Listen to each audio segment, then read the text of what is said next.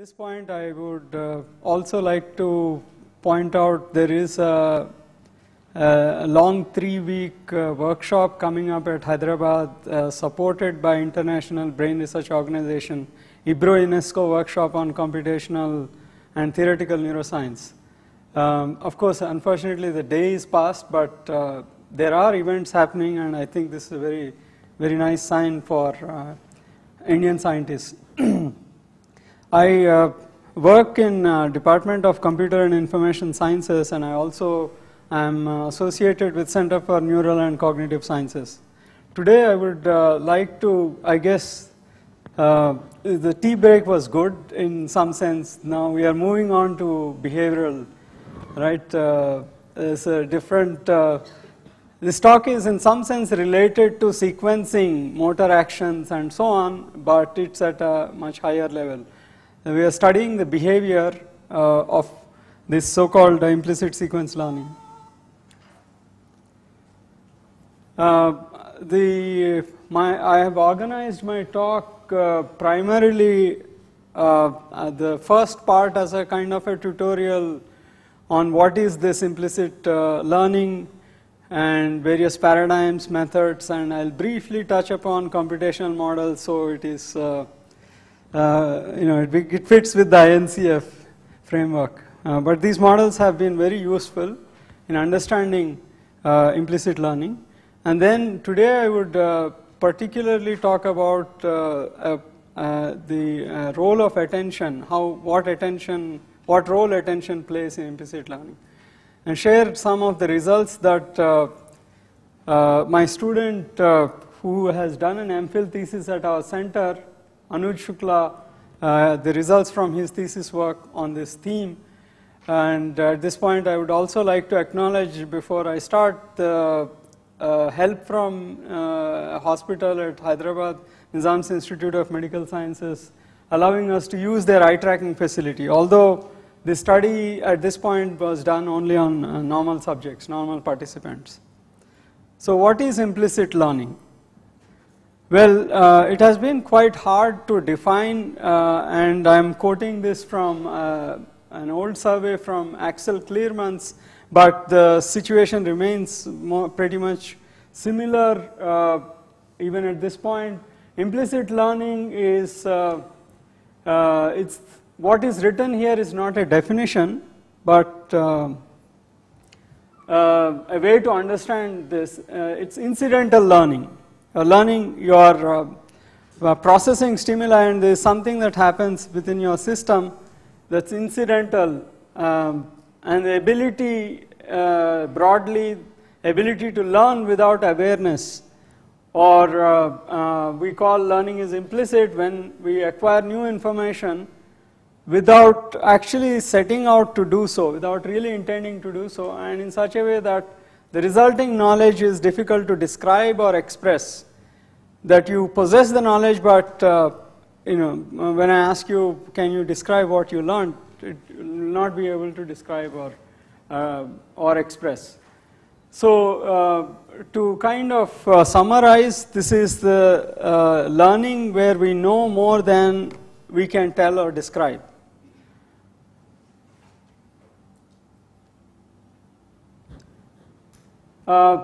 Contrasting this with implicit learning to kind of make it make our idea of implicit learning more grounded. In explicit learning, in for example tasks like learning how to solve a problem or learning a concept, it is typically hypothesis driven and fully conscious, as opposed to what happens in implicit learning. And there are abundant examples in real life of learning implicitly. Two of them I put down for their importance. Language acquisition and use involves a large part of language acquisition and use involves implicit learning. And in general, skill learning has this: you learn how to ride a bicycle, and I ask you now, give me a description of what happens, right? So you cannot give me how you are able to ride a bicycle, right? So you have, but you can demonstrate it. So there are going on to distinguish from other areas of study, particularly subliminal perception research, where there has been a lot of work on priming and priming by subliminal stimuli. In implicit learning, typically the stimuli are supraliminal as opposed to the subliminal perception research. And similarly, implicit memory research, there's a large body of work on memory being implicit aspects of memory. So unlike that, what characterizes and distinguishes implicit learning is that this learning is sensitive to structural relationship between stimulus items, not as much to specific stimuli themselves. So what follows what, the relationship is what is emphasized. Now, there are three major paradigms in implicit learning, common paradigms for studying, investigating implicit learning: artificial grammar learning, dynamic control task, and sequence learning. I'll give you a brief idea what these are. Back in 60s, Reber proposed this artificial grammar learning. On the right hand side, you see finite state grammar, where the way to understand this, there is an input. This machine generates strings of letters starting from the in state and ending at the out state, and it generates following these arcs, and every time it transits, and these circles are called states of this system. This is in other language, this is called finite state automaton, where you go from state to state and generate the symbol that is resident on the arc. So for example, you visit this particular path, you generate T, P, right? So T, and if you stay in this state, you can generate P, then transit from here to here, T, T, P, T, S, and that is a valid sequence from this.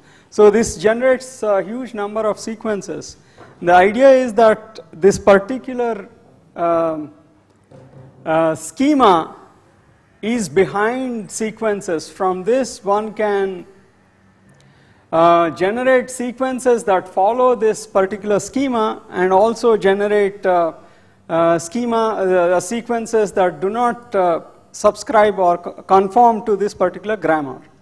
Right? So this setting, people are asked to memorize. You generate some sample sequences, and I have a better view of this in the next slide, where you, from this finite state grammar, you generate sequences, and there have been variety of paradigms. In one of them, for example, you can use this sequence to, so in this case, if you see, there are 5 symbols, T, S, X, P, and K, right? So there are 5 locations corresponding to each of these letters, generate the sequence, and what the subjects see is a stimulus that appears at one of these 5 locations per trial, and all they have to do is press the corresponding button corresponding to that stimulus location.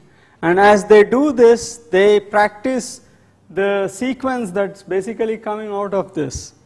And there are grammatical sequences. They do many trials of this, and there's implicit learning that ensures, and there is a test trial where you are given a grammatical string, you are given a string, you don't know whether it follows. We tell the subjects that after they go through this, they are asked to memorize a set of training strings, then they are informed that there is a grammar that generated these strings.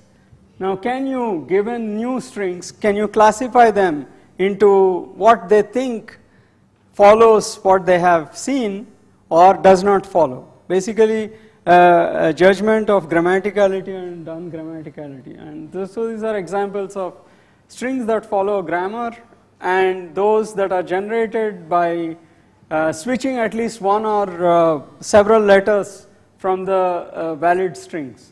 So it has been observed in this paradigm, for example, people are not able to articulate what they have learned, but their performance on this grammaticality judgment is way above chance level, indicating something that they have acquired, but implicitly that they cannot describe. So this is one very popular paradigm. The other paradigm is dynamic control task. Again, an old one, 1980s. Berry and Broadbent proposed this, where subjects interact with a simulated system. Example, in this case, they are controlling a sugar factory production. And what they have to do is, on each trial, subjects can hire or fire workers to maintain certain level of sugar production. So in this panel, you need to enter next level of workforce to maintain the production level of say 9,000 or whatever. The current output is 8,000, but the target is 9,000, and they need to adjust something within the system to maintain this. And it has been observed that the subjects are pretty good at maintaining, although the underlying behavior is governed by an equation that is unknown to the subjects. They can pretty much guess, but they cannot articulate at the end of the task, but they can they show behavior which mimics this equation that governs this relationship between the number of the production and the number of workforce, for example. So these are called dynamic control tasks. There is one paradigm again used for studying implicit learning. The other very popular paradigm which studies sequence learning is introduced by Nissen and Bullemer back in 1980s, late 80s. This is popularly known as serial reaction time task. And let us see what happens in this. In this task, participants respond. There is a display on which the stimulus appears. Just as I have shown in the artificial grammar, there is a display where there is in this case, one of the 4 locations is highlighted by an asterisk. And subjects simply have to press the corresponding button on the keypad. And the sequence of stimuli appear, and unknown to the participants, there is an underlying pattern that these series of asterisks follow. It's not known or given to them, but by responding sequentially to the stimuli, subjects become experienced in this unknown sequence. And there are 2 groups in the original study. There is a group that is given random sequence of stimuli, that they do not show any improvement in the reaction time to average reaction time stays pretty much fixed for stimuli over number of blocks. The other group that is exposed to this repeating sequence, their response time increases, indicating they are learning something predictive about how stimuli follow one another. And at the end of this, when you debrief, when you ask the subjects, can you, for example, generate or give, and I'll talk about methods of eliciting or understanding what knowledge has been acquired by subjects. So when you debrief the subjects deny any knowledge of any repeating pattern, right? So that's the hallmark of implicit learning. Okay, so this is another view of that. Typically what is done is you give 12 trials of training trials where the sequence stays constant. The response time shows an improvement. There's indicating something is being learned. There are learning predictions. And in the 13th block, typically you change the sequence to another unknown or unseen one, untrained one, and the reaction time goes up. And when you introduce the sequence again, it comes back to the level where they were before. So this is typically, and the effect size in this case is the amount of the reaction time difference between the blocks that are adjacent to this, before and after. What is the average reaction time here versus this? This difference is kind of an index of how much learning happened within this. So again, the typical behavior here is that subjects deny knowing that the stimuli followed a particular sequence or any sequence. Okay, so the other issue within this implicit learning literature is how do we establish knowledge, some knowledge acquired and that resides implicitly. There are 3 major ways of doing this within the literature: verbal reports from the subjects, forced choice tests, these are more objective, and subjective tests. In the free report, this paradigm introduced by Matthews, you have two groups of subjects. One, original subjects called original. They are exposed to grammatical strings. Remember that AGL paradigm, artificial grammar learning paradigm. Training phase, then they classified new strings in the test phase. After every 10 classification decisions, they were asked, can you give some instructions of how you are classifying? Right? So they give some things, T should follow R or whatever, and use those instructions, give those instructions to so-called yoked subjects that follow these instructions, and they classify the same stimuli. And it appears the original subjects were always about 30% better than yoked subjects. Meaning that whatever knowledge they are expressing is not reliable enough for the yoked subjects to classify test strings, but their performance itself is superior. So they are using knowledge that they do not have access to, in some sense. This is one way to test. This is the free report version of elicitation of the knowledge. The forced choice tests, which are the tests of choice in most of SRT tasks, force the subject to respond regardless of confidence and make sure that there are appropriate cues present so that the test is sensitive to this knowledge that they've acquired. So for example, after training on grammatical strings, participants are asked to classify new strings. After each classification, subjects underline the part of the string that makes it ungrammatical. For example, if this is the string and TR is what is ungrammatical, they outline that this is what makes it ungrammatical. For example, TR cannot occur starting in the second location. If that's what so this is more objective, and there are several methods of doing this objective way. And the other one, which I will not discuss too much, but subjective measures, where the basic idea is the issue that we need to keep in mind, absence of discrimination performance is good evidence for absence of conscious knowledge, but presence of the discrimination performance is not good enough for conscious knowledge being acquired. So you need a measure in this subjective measure, you need a measure that is tuned to conscious knowledge rather than any kind of knowledge, right? So subjective measures are one other way. Now moving on, we discussed so far various paradigms, various methods of eliciting. Now what are the mechanisms that perhaps that underlie this type of implicit learning? Taking artificial grammar learning as a paradigm for implicit learning. So these are sequences, ignore all these boxes, but these are various grammatical strings generated from the finite state grammar. There are broadly four mechanisms that are proposed from a computational perspective. The first one is rule abstraction approach.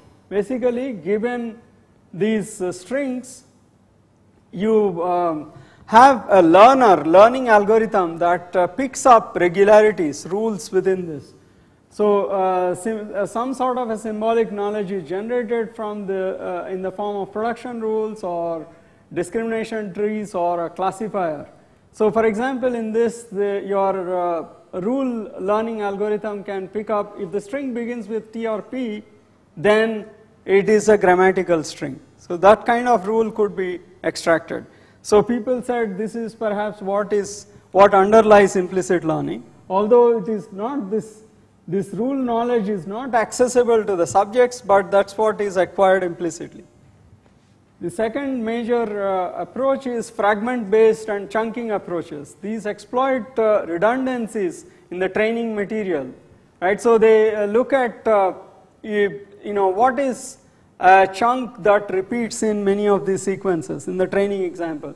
So VPX is a pattern that occurs in several of these strings, and this kind of fragment-based approach picks up database of such subsequences that underlie grammatical sequences, and use this to classify the new strings that come. Right, so this is one paradigm. The other is exemplar-based approach, where the whole instances are memorized during training and new exemplars are classified. You have some sort of a similarity metric that directly compares these strings and gives a score of how likely it is going to be a grammatical string based on this example database. The final one, most powerful approach and lot of work in this area, is distributional and statistical approaches, including neural network models. What they develop some sort of a model of the underlying statistical constraints present in the sequence of letters. So using associative learning mechanisms, one example is Elman's simple recurrent network. This is used for mimicking AGL type of string learning. So in this approach, current element, Elman's simple recurrent network is a 3-layered backpropagation type of learning method, where you have input layer, hidden layer, and output layer. And hidden layer has this kind of a one-to-one copy of the previous activations are kept in a context layer, and this combines with the next input. And as you can see, as time goes on, the temporal window in which this context looks at increases. And as it learns, this temporal window looks at the relationship between successive items. So after learning what this network is able to do, given the current element, it has a prediction what follows next. And the knowledge within this network is implicit in the sense of it being distributed over the weights of the network. Although this is a supervised learning approach, there are other methods proposed in the literature which work on unsupervised or self-organizing type of approaches. For example, people used autoencoder type of networks to learn these grammatical strings. Okay, so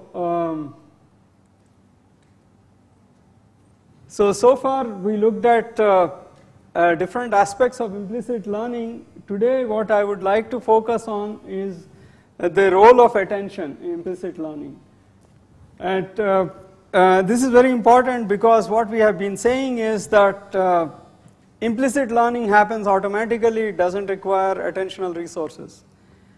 Right? So if it is automatic and it engages some independent system, it should be possible to obtain learning even in conditions where attention is engaged, for example, in a secondary task.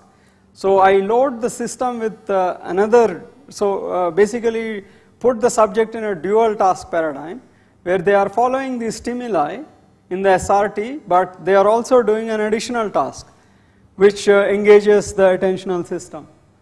And typically the secondary task requires subjects to keep running count of, for example, tones being presented, ask you give a cumulative count of tones of certain frequency, high frequency or low frequency. Right? So the idea is that if it is really, it does not engage attentional resources, you should have pretty much no impairment in sequence learning. Now the current literature is very equivocal about the role of attention. Overall, what the position people have taken is IL is, implicit learning is relatively robust in the face of distraction.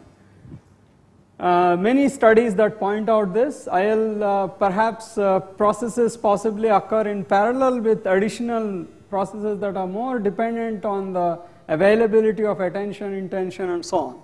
Right? So this is the view, but recent finding of Shanks and Shannon, it claims that attentional demands really, they have shown in a task that it impairs implicit learning. So still there is some inconclusive nature of the role played by attention in implicit learning. What we decided to do is two things. One, look at this implicit learning in oculomotor system and also probe the role of attention. So oculomotor, I'll skip this, the result of Shannon, but I'll come back to if there is a basic thing that they have shown is, you remember now, by now you are familiar with this kind of a graph where you have blocks, the up to 11 blocks of training and 12 test, 13, 14 they come back. And in dual or single repeating sequence paradigm, you get the classic SRT effect. But when you load up the system with a dual task, whether the sequence repeats or whether the sequence follows some sort of probabilistic, it's not a fixed sequence, but it follows same probabilities that the original.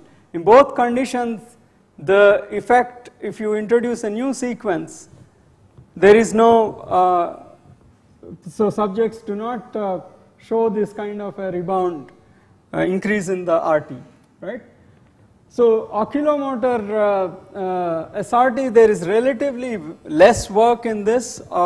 Basically you ask subjects to move their eye, so the saccadic system is doing implicit learning, and look at if you get similar effects. One study in 2007 basically follows the classic paradigm, except now in this the stimulus and the response are directed to the same location, right? So this mapping is maximally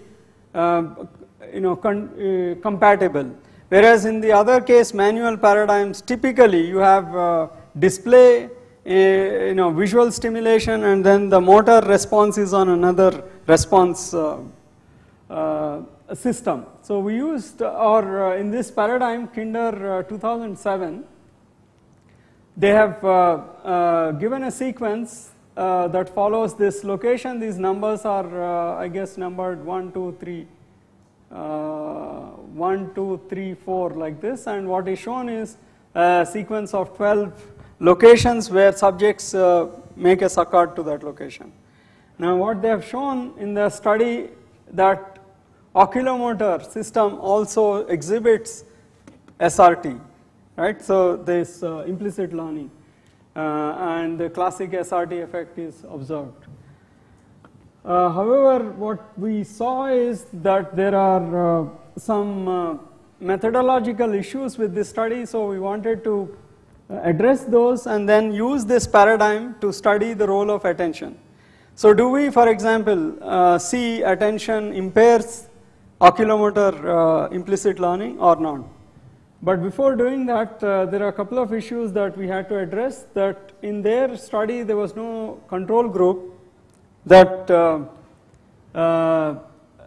is exposed to, for example, a random sequence, and then the other was they used a tone because you don't have control on eye movements and you have the stimulus, you have to direct your attention there, and there is an infrared camera that is tracking your eye location. So you don't know whether you have fixated your saccade, landed on the stimulus location or not.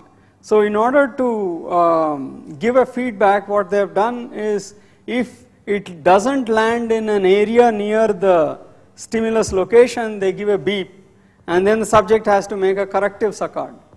Now this kind of intervention in a task like this can have really an impact on implicit learning. Anything you do within the task can have an impact on implicit processes. So what we did is remove that.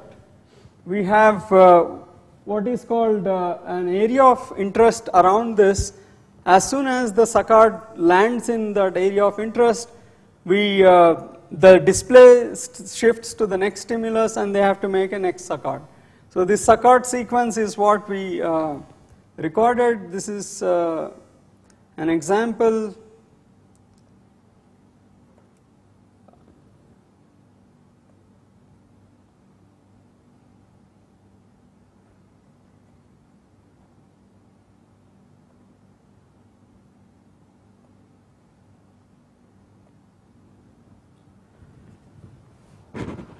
So this is the actual recording. Subject only sees the black dot, that the other colored dot is for our purpose, right? So they don't get any feedback, and sometimes the sucker doesn't land. And in our case, what we said is that this stimulus doesn't move to the next location unless it registers the saccade in that. So it stays on, it's a cue to the subject, they have to make a corrective saccade. So we eliminated this tone as a way of feedback, and that gave actually a much bigger effect. I don't show the comparative, so this is the eye tracking system that we use from the Nizam's Institute, and similarly arranged in this diamond shape, and we took the same sequences, and there is a familiarization phase, training phase, and then the recall phase, which is where we take a combination of free verbal report and objective type of measure. Right, so we looked at this, and the results show that.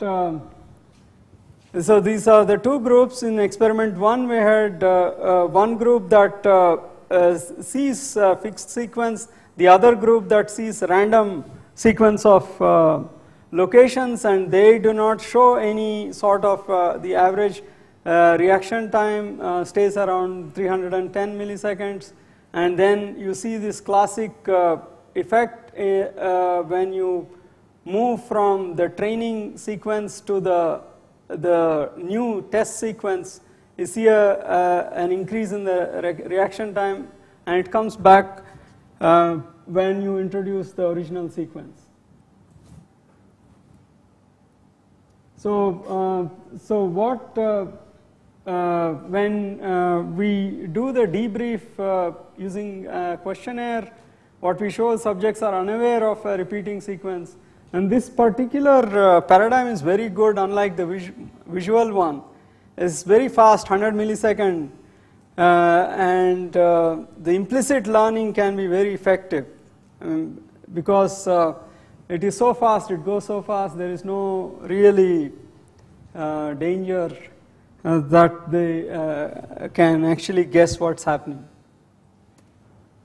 And in the second experiment, we introduced tone counting task additional to this, and what we see, our results is that this is the group that's doing tone counting. This is no tone. Of course, there is a price being paid for doing two tasks together, but what you see is a robust SRT effect. Even with tone counting, they show sensitivity. When you introduce a new sequence, there is an increase in RT, right? Indicating that they are realized it is not the same sequence, right? So there is no predictive. I mean, they are as predictive in the dual task as in the case of the single task, right? So these are all some details of those results. And we also calculate what is called a D score, which is the difference in the reaction times between the test block and the average of the two blocks that pre and post that are located pre and post the test block. And you see that although we see a slight difference, but it's not statistically significant between the two groups, the difference is large between when they are doing a new sequence versus when they are exposed to the training sequence, indicating again there is knowledge that is acquired implicitly. So our conclusion, implicit learning unaffected by attentional demands in the oculomotor SRT. And this is just one more thing just to show that the difference between the actual count and the count generated by the subject is close to, where the difference is very minimal. So meaning that they are doing the second task also equally well, and they are not just ignoring the tone counting. Okay, to summarize, experiment 1 establishes, in our opinion, methodologically more robust way of showing oculomotor system also undergoes implicit learning. Not very surprising, but just that I think this kind of paradigm is very powerful. And second is that this is so our result adds weight to this camp that says attention really does not attentional demands do not impair implicit learning. So you have these two positions, and the current results point to perhaps a parallel independent system that engages when you are experiencing series of stimuli and acquiring internally some relationship among the stimuli.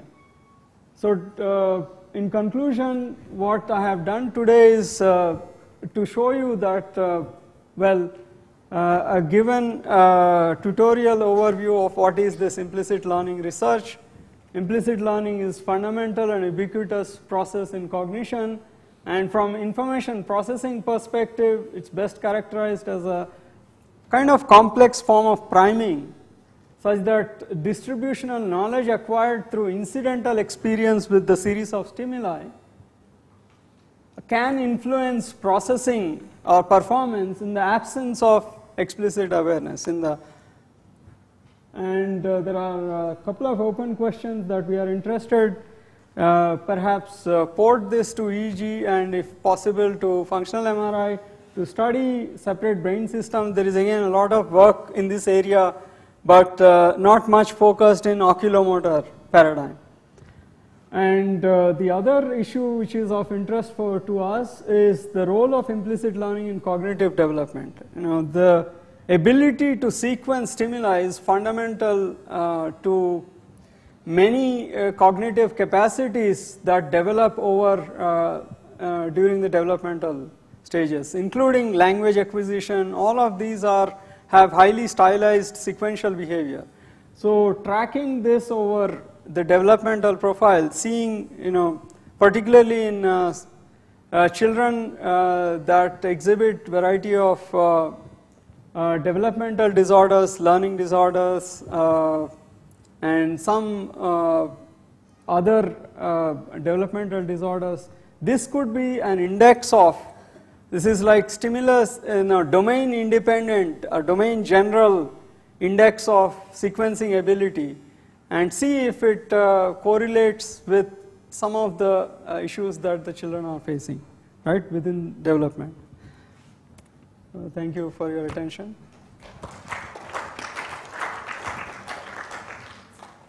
Thank you, Dr.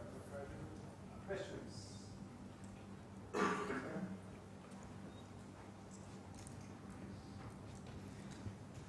So it's very interesting that attentional demands don't interfere with implicit learning.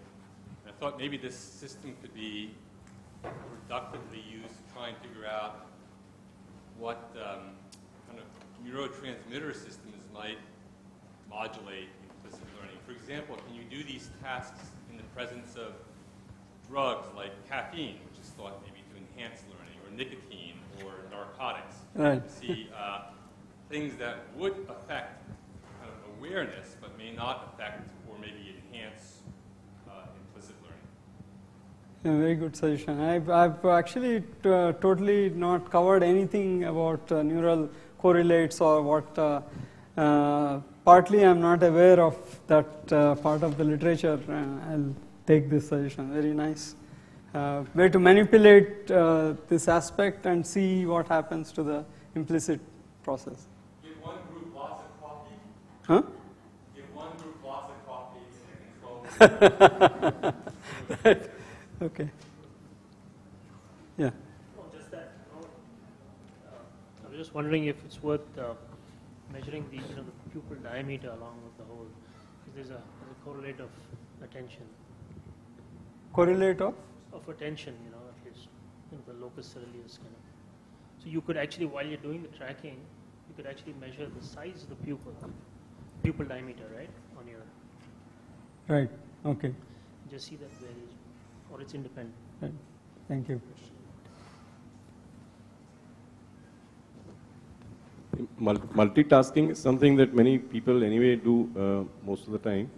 But within that, if learning is happening while the other tasks are anyway being conducted, so I think are you referring to subcortical or cortical processes? If you say that there are two separate or parallel circuits, neural circuits engaged in this, where Yes. I think the child sort of starts with implicit learning, and then in the school they are made explicit learning, and people sometimes criticize that. So please convey your thoughts on that. Right. Yeah, there's actually a nice review paper that I have not really put by Tim Curran in 2007, I think, where he tried to look at the current literature on the neural correlates of implicit learning. So one of the points that comes out is basal ganglia, for example, is very much involved in implicit learning. In that sense, this talk really goes with the rest of the talks that this morning. But cortical circuits are involved more in explicit, and there is also some debate about the role of hippocampus versus basal ganglia in this, right? So I am not completely aware of that area of work, but yeah, the next thing that I put up open areas is brain systems involved in this. Okay, if there are no further questions, thank you very much, Baburaju. And